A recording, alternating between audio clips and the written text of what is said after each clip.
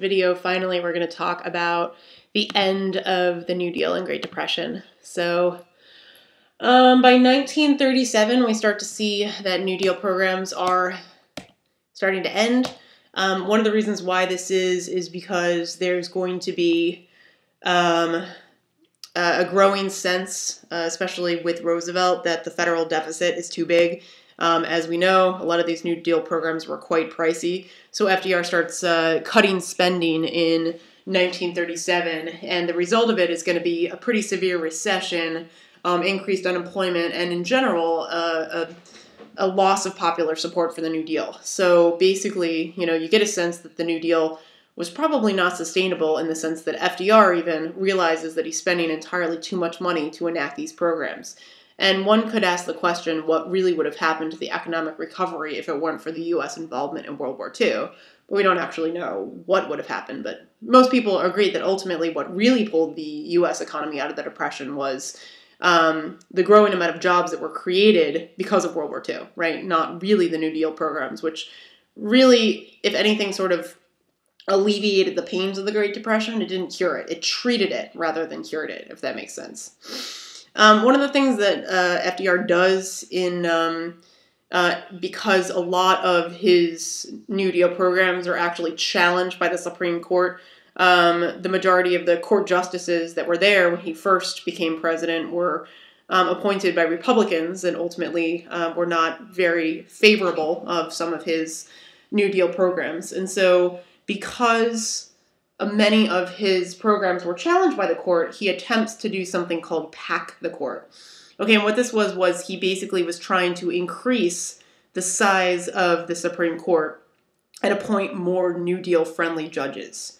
Now, there was a major critique of this. Many people questioned whether or not this was constitutional. Just so you guys know, the Constitution itself actually does not explicitly say how many justices should be on the Supreme Court, but there have been subsequent judiciary acts that have, and the most recent one was in, it was in like the 1840s, I think, and that one set the level at 9. But ultimately, FDR was making the argument that since the Constitution didn't actually articulate how big the court could be, that he could increase it.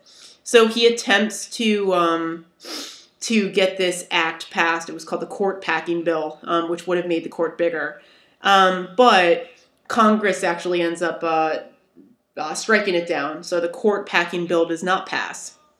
But FDR in some ways kind of gets what he wants in the long term, because most of the justices that were on the court at that point were elderly. So many of them died when he was in office. And so by the time we get to 1942, during World War II, all but 2 of the justices on the Supreme Court are going to be FDR appointees.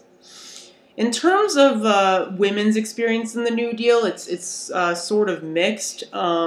You are going to see that women who get involved in some reform and relief efforts are going to really increase their influence in the public sphere.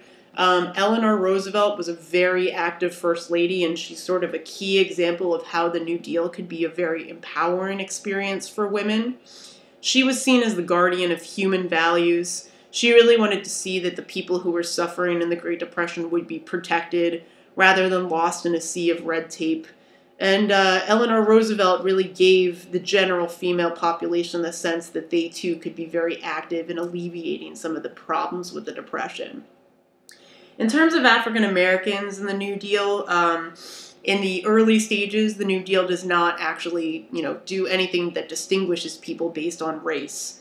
You are going to see that the National Relief Administration had codes that actually allowed blacks to get paid less than whites. So to a certain extent, some of the earlier New Deal policies are not really progressive in the way that they see race. However, as we go forward, we are going to see that FDR is going to become more racially conscious in some of his New Deal programs. So, for example, with the Works Progress Administration projects, there was discrimination against blacks, and FDR stepped in and banned that discrimination. So because of his intervention, many more African Americans were able to find jobs through the WPA. And lastly, one of the best examples of FDR's attention to race, unlike many previous presidents, was the fact that he established what was called a black cabinet in the White House. It was led by a woman, too, so sort of a double minority there, a woman named Mary Bethune, and she directly advised FDR on issues that pertain to the African American community. So because of the creation of the black cabinet, on the one hand, you had African Americans re-engaged in politics for the first time really since that brief window during Reconstruction when you had black men get elected for office. So it's sort of a precursor to the civil rights movement that's going to ignite in about 20 years.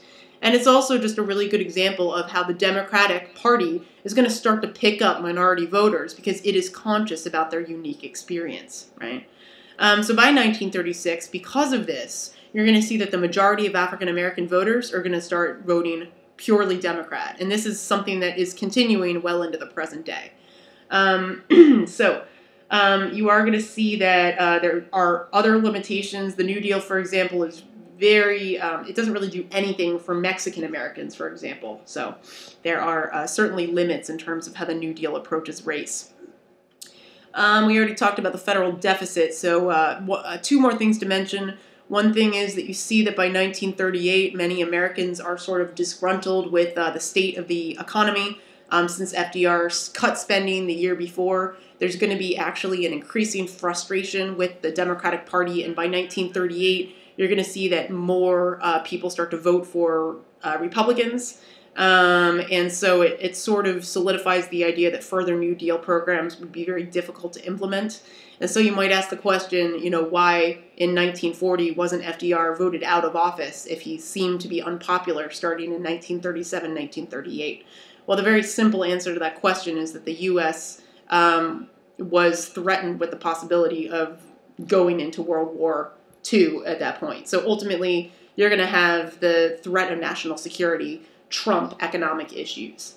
So the beginning of World War II is really what solidifies the end of the New Deal because it's no longer necessary. The World War II economy is essentially going to create the jobs that the New Deal previously was almost like forcing to be created, right? So they were created organically rather than having the government spend massive amounts of money to create those jobs. So the New Deal and the Great Depression do leave a major legacy in terms of political development. This is one of the first major challenges we see to a capitalist economy that is limited, albeit we are going to see that after World War II is over, there's going to be an increasing stepping away from a lot of these very involved programs which are somewhat socialistic in nature, but not entirely. Some of the programs that are enacted by the New Deal are still present today and are still incredibly significant. So Social Security, for example, is something that one could see as a challenge to capitalism and still exists and is so popular among the elderly population that it's pretty difficult to see it ever going away.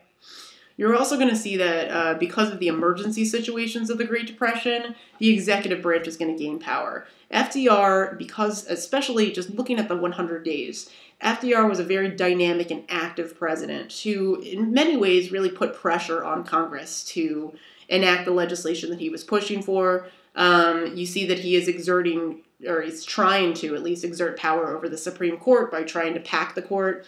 And he becomes a very prominent public figure just in the sense that he's constantly communicating with his people. The fireside chats give you a sense of how present he was. So ultimately, many people start to associate the general political process much more just with the president than previous people would. And I think that this is also a continuity to today. Quite frankly, if you really think about the political process, we probably should pay much more attention to people who are in the Senate and the House and the Supreme Court. We tend to get way too washed up with who's in the White House. And I think that there is some lingering connection to this era, right? Suddenly, the association is that all government seems to be accomplished in the White House, which still isn't true. But many people kind of feel like that figurehead is someone that they want to really focus on in terms of actually enacting policy, right? Even if that's not true. You're also, of course, going to see that the federal government is getting increasingly involved in the political process and also providing economic relief. So again, I see that also as a caveat to the major change in capitalism that I was saying before, right? We definitely have the government, becoming much more involved.